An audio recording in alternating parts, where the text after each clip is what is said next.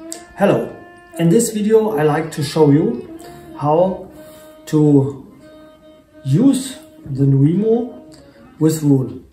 We have a lot of different possibilities here.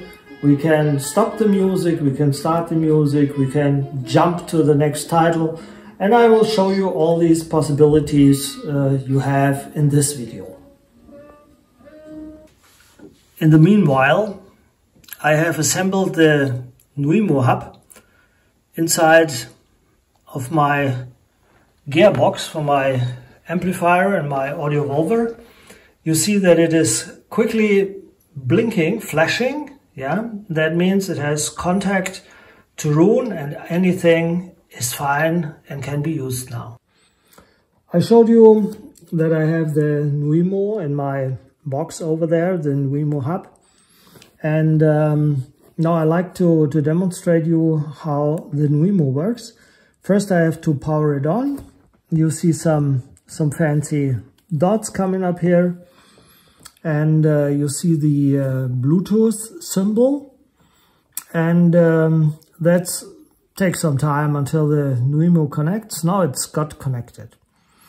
I like to show you the basic functionalities. One of them is that you can press the Nuimo and music playback starts.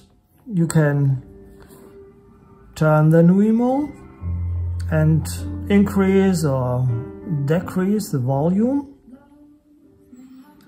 Another basic functionality is that you can jump to the next title.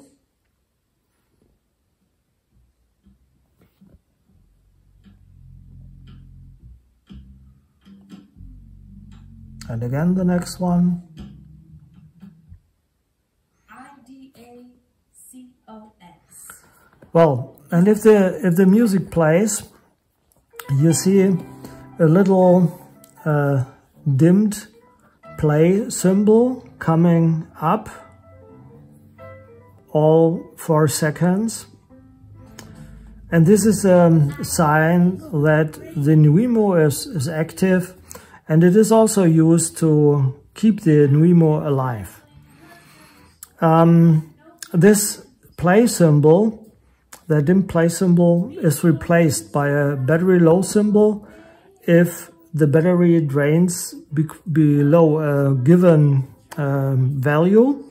You can set this value in the settings. I will show you later. So that was a basic functionality. Next, I show you what else can be done with a Nuimo. On the Nuimo, you have 3 points here, here, and below that you can touch. These are sensor fields, and you can touch them short and long press. And this can be configured here in the Nuimo extension setting. I open it here. You select the zone. And you have here the 3 buttons: long touch left, long touch right, long touch button, touch left, touch right, touch button. You see what I selected here. Left is mute, right is shuffle, and touch button is repeat. Let's see if it works. So mute, music is off, correct. Again, music is on again. Here we have the shuffle is off, shuffle is on again, I turn it off. So all that is also reflected in our playlist. So if I do the repeat on, you see here the symbols going on, off again. Yeah, and the other things I showed you is the long press events, long touch left radio station, long touch right, get me a playlist, and long touch button, nothing. Oh, we can do, yeah, we keep it there. So let's try it. I put my finger along here. And you see a radio symbol is showing up. It switched to smooth jazz radio. and that plays now. The radio station is configured here. So you see here all your radio stations that you have in your favorite list. Same with the playlist. I have selected the 101 songs list, and when I go there, oh no, not short, I have to press long again. So long press. You see the playlist is selected, and that playlist starts now playing. Oh, fancy title here. Let's get the next one. So what else? What else? We have swipe actions. We can down swipe and up swipe. And on the down swipe, I have seek position. What happens here?